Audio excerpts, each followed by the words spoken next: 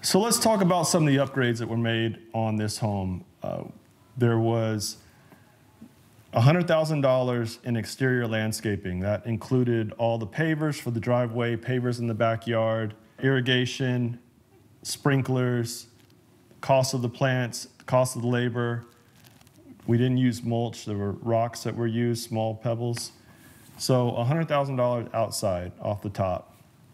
Windows were done, floors were done, electrical upgrades, new appliances, new kitchen, new bathrooms throughout, and ultimately all-in expenses came to a little over $500,000. Purchase price was $1,745,000 plus the $500,000 or so in upgrades, puts me somewhere around between 2.3 and 2.4 million, right?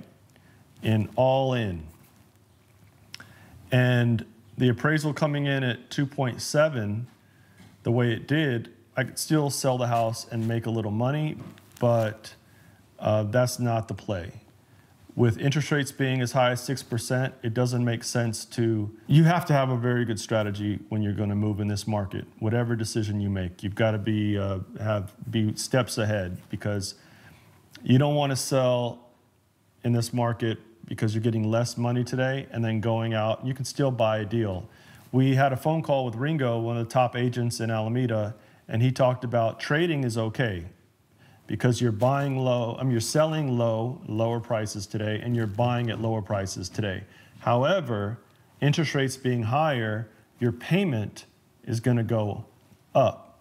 So imagine that. Imagine the payment on this home almost doubling just because of the interest rate. So the strategic play, the Devine Way play on this one was to do a home equity line of credit, keep the 3% interest rate that is currently on this home, and do not take any cash out of the home, but get a home equity line of credit that essentially is buying power and access to capital to go out and find other investment opportunities to make money.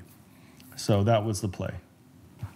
So for any of you out there that are looking to have your home appraised, there's a few things that you can do to be best prepared. Before the appraiser shows up to your house, you want to do your own research to see what comparable sales have happened in your neighborhood. The closer to your home, the more valuable that comp is. So stay in your zip code, in your block, in your neighborhood, and look at what's sold in the last 3 to 6 months. Typically, an appraiser would accept a sale that happened 6 months ago, but she didn't. She only went 4 months back, and I get it. The market is changing. It is evolving.